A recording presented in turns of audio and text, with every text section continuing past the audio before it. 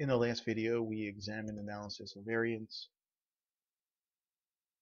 We took a look at the example from our statistical concepts text from Lomax and House-Vaughn, and we're following along with them in our videos. So our next step, we see what our analysis of variance was previously. If you've just watched the last slide, our last set of videos, so this will keep you on track.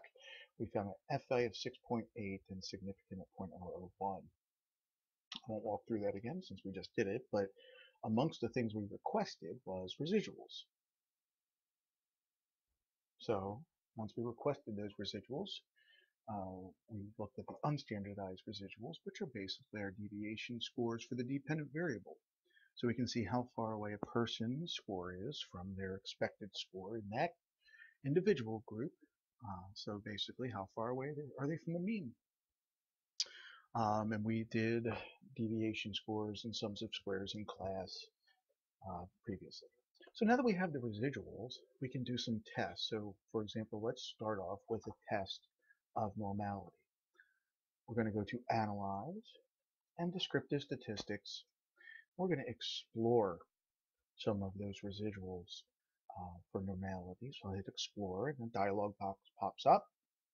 I guess I already have residual in there. If I hadn't, I would just take the residuals for labs and pop it into the dependent list. Next, if you want to look at plots, I already have selected histograms and normality plots. Those may not be selected already for you, but we're going to take a look at the histogram, basically the shape. We're going to take a observe whether or not there looks to be some sort of normality going on.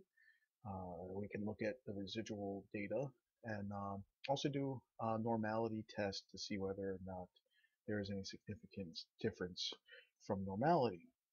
I'm going to go ahead and click continue and OK.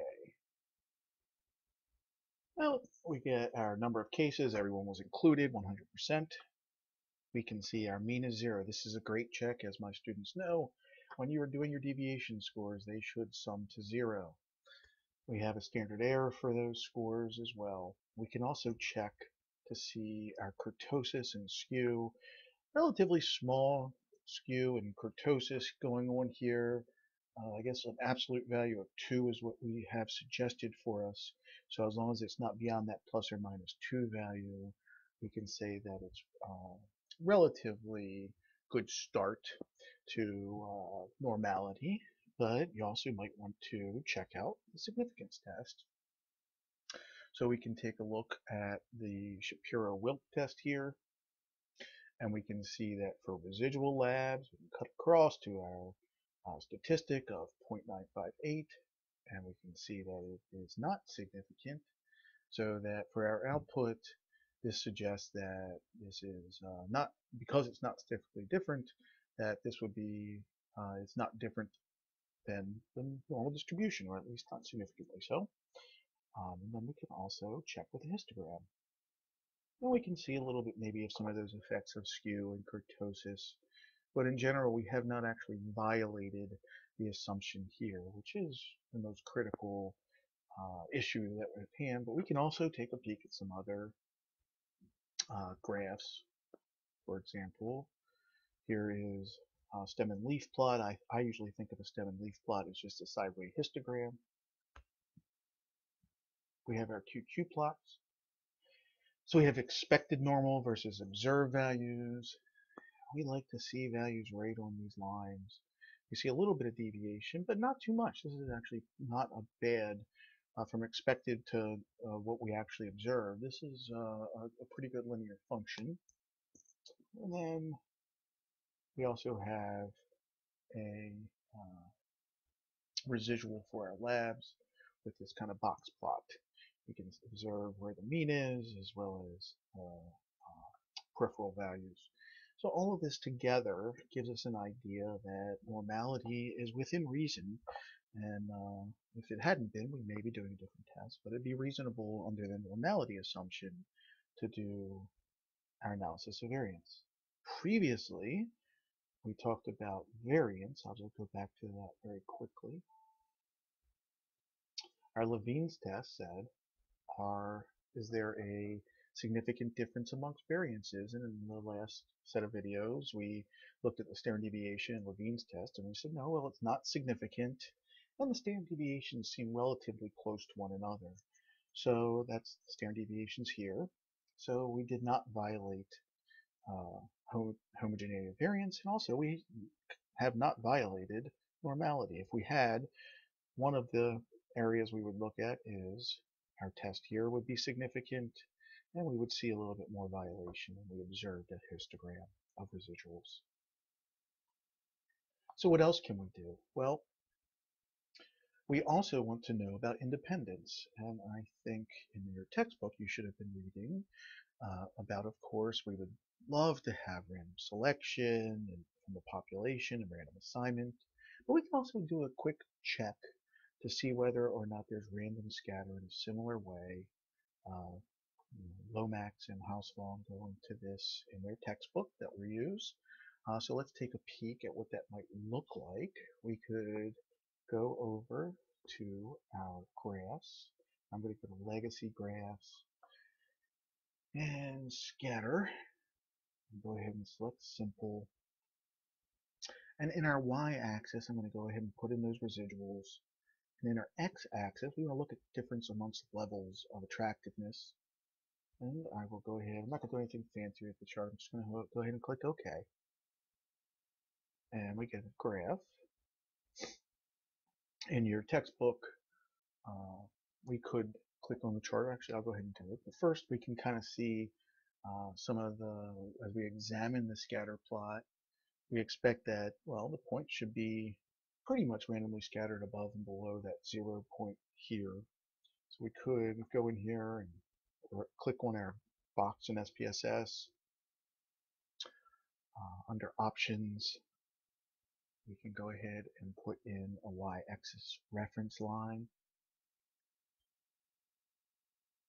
And instead of being positioned at a negative 2.0, we'll go ahead and put in the value of 0, click apply, close. And that's only meant to be a reference for us as we visually observe whether or not there's scatter here that seems to be above and below that line of 0. It seems to be the case, which is just a visual check for independence of groups.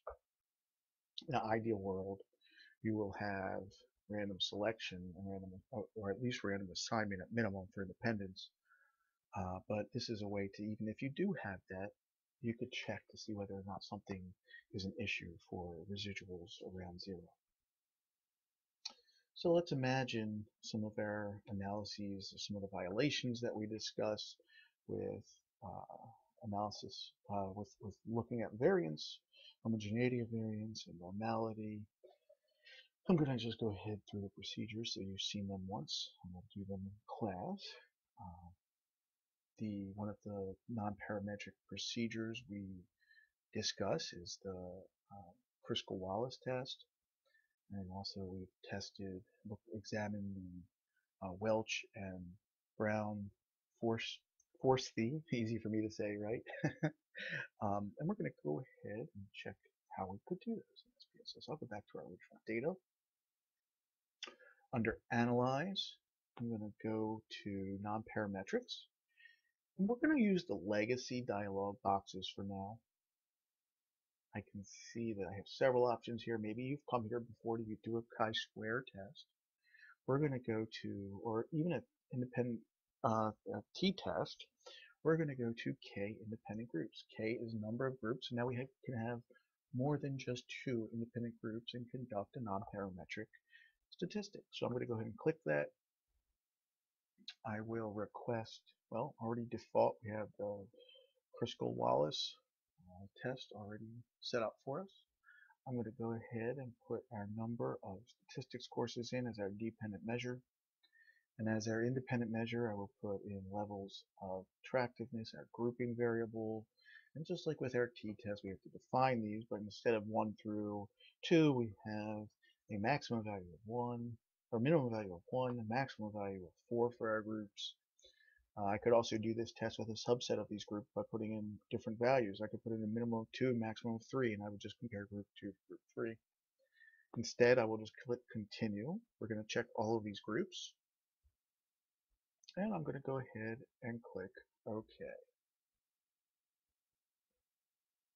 I end up with our test. We can see that there as well, there's 8 people per group. That looks right. We have the mean rank. Uh, it's the rank order from the smallest to the largest of the dependent variables, and we can see by group we have 7.75, 15, 18, and 24. And we actually have our test statistic. Well, we should be familiar with p-values by now, so the first thing that should draw our attention is that this significance level, this p-value, is 0.005. This means that the statistical significance is meaningful for the mean ranks in this case, and that we have a difference in our means as we observed in our analysis of variance. Now, we don't have to do this test, but this test could support the parametric test, and in cases where something, one of our issues for significant for our um, for testing our assumptions has been violated, we can come here and use this instead. So an option to our analysis variance. Another way we can do this is by going to Analyze and General Linear Model, or I'm sorry, go to Compare Means. We can also do the one-way analysis of variance here. Part of the reason we don't do it this way to begin with is just simply there's a more one-way analysis of variance using the other model, the other being the general linear model for univariate. Is a much more powerful set of tools that we have here that we'll see where we can do regression, we can do random effects. So we'll be using this all semester, but temporarily, let's go ahead and we're going to use this one-way ANOVA, set it up the exact same way we did before, in that we have a grouping variable we put in as a factor, that's our fixed effects, and we have our outcome number of statistics labs. Under options, we could ask for, none of these options are checked. We can always ask for our descriptive data, usually a good idea if this is the only test you're running. Homogeneity of variance test, well, we've seen that. There's another way to do that. Look for that, whether or not variances are equal. We have 2 of our non-parametric tests, and we'll go ahead and select both. And I'll go ahead, it's interesting to plot our means and see what we observe as well. I'll go ahead and click continue, and okay. Alright. We have our descriptive statistics, a little bit more informative than some of what we've seen before, but the means and standard deviation should be familiar as you're going along and practicing. You can prove this to yourself. Again, our test of homogeneity of variance. Hey, another way of getting homogeneity of variance. We've done that once already. So we've seen this information before, but it's another way of gathering that information. Here, you could even test if the homogeneity is violated. You could go down to one of our other tests for non-parametric statistics. Our F values, well, we have our between and within group. So for the one-way ANOVA, very simple, straightforward. Instead of having error versus our group effect, we have between groups versus within groups. We can cut across this between, see the sum of squares, and that the mean squares is the same as before. So is the F value of 6.8, and so is the significance level. Same test, different way of getting to it. More importantly for this portion is our significance tests for our non-parametric procedures. So our first one, the Welch test, and the second one, the Brown-Forsyth test, is 0.002 for significance level. We can basically say that there's a significant difference here. So it's very similar, again, to the other tests we've seen and the F test. But in this case, we don't necessarily just rely on the parametric model of analysis of variance. Of course, we'll talk more about these tests in class. And then again, we plotted our means, which we've done before, but this is just another way of doing the analysis of variance. So that should cover most of what we've looked at in class for analysis of variance for some of the non-parametric tests. In class, we'll go maybe more in depth about what some of these tests are and what it means if we have a violation of one of these assumptions, such as normality.